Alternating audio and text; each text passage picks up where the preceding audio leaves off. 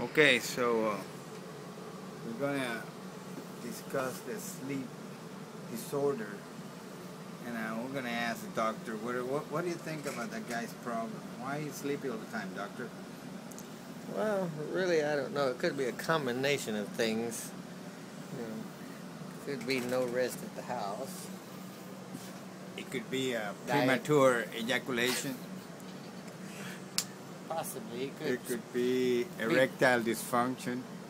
Or it could go the other way. He could be preoccupied with masturbation and he gets no rest. Or could have a inflammation on the prostate. After beating himself into a frenzy, well, he has nothing left to do but pass out. He's totally exhausted. And we're gonna conclude this interview with the sleep disorder and Dr. Sparza. And we'll come back to you guys later. Bye. We had to run some tests.